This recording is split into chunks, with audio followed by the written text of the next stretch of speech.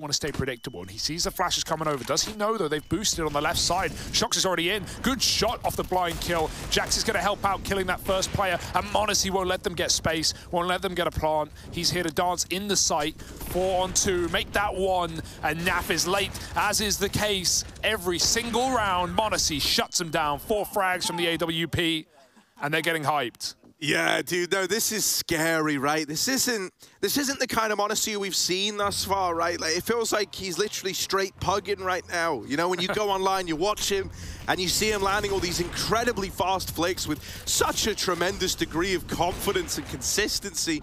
And every one of these peaks, no matter how fast he had to be, he was faster. No matter how clean it had to be, he was cleaner. And just like that, he's put another round on the board for G2. Yeah, the scariest part about that is when a young player, you know, we will wonder if we see this if we get to the stage for G2, but especially in these group games, the Warriors like, okay, he